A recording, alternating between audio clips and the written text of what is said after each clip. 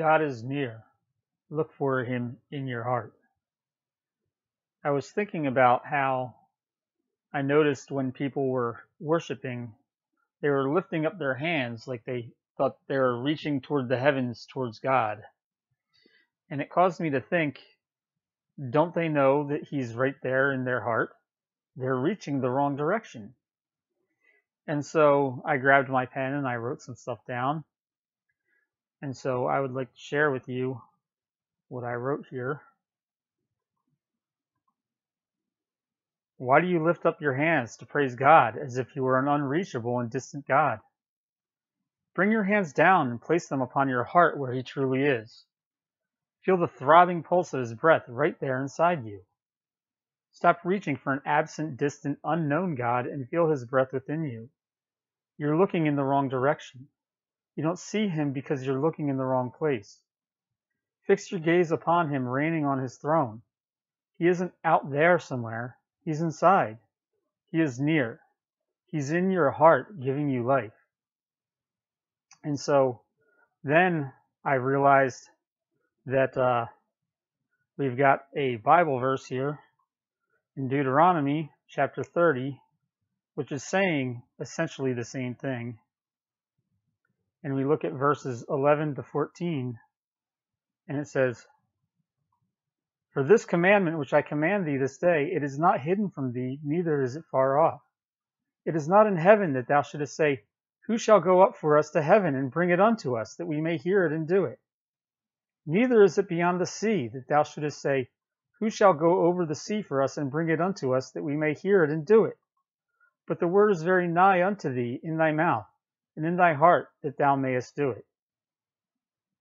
So we see here that this little thought that I had, this poem, is perfectly consistent with Scripture in saying not to think of God as something absent and distant, but right there in your very heart. And so this is something that I've noticed, I've been thinking about lately, is just how much people are focusing on something that's not present, whether it's the not present reality of whatever, if it's eternal life, but you're thinking about, the after death portion of it, where there's a lot of people looking for the imminent return of Jesus, and they're going to be looking to the skies for him coming in the clouds. They're looking in the heavens for signs. They're looking outward. And there's just so much where it's being forgotten that there's something right here, very near, very within, very inside, very present, very already fulfilled. And so if you understand that the whole entire message of the entire Bible is that God provided absolutely, positively 100% of everything for us, all of it, everything, it's all been provided for us. He finished the work. He rested on the seventh day to punctuate the fact that he was finished.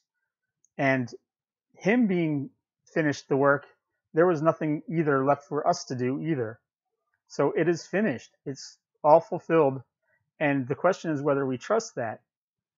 And we know that there's eternal security, that once you've believed on the name of the Son, Jesus Christ, you are saved, and that can never be taken away from you. But we fail to realize the peace that we can have and the rest that we have right now, right this very second, right today. And this is where you have to think back to this original question, where God says, I gave you absolutely everything you need. Do you trust that? And so when you can continue to realize he's there, he's in your heart, he's within you, he'll never leave you or forsake you, he's provided everything that you need, it's all right there, it's all been given to you, and it's all finished, then you have peace now, you have rest now, you have comfort now. These aren't things that are awaiting you, being stockpiled for later in an afterlife after you're dead.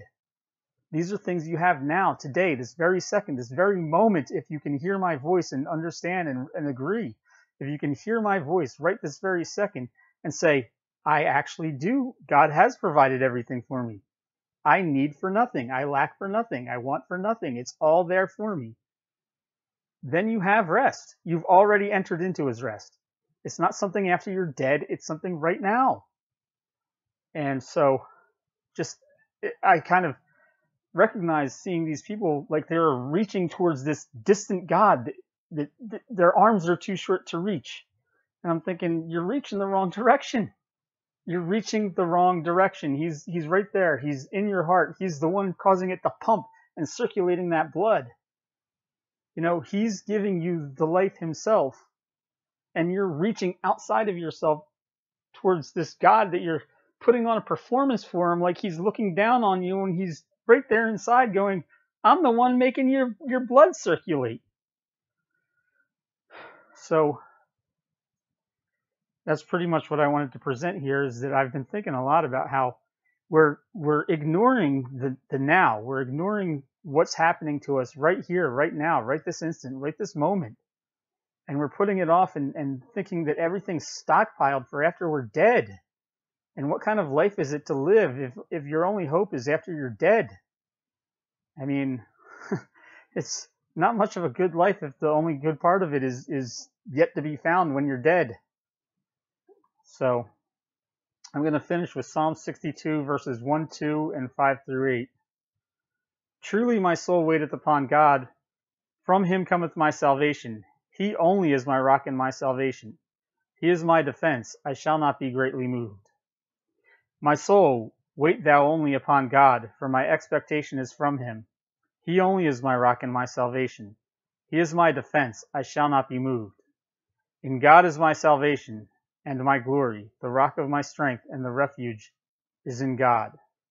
Trust in him at all times, ye people. Pour out your heart before him. God is a refuge for us. Selah. Amen.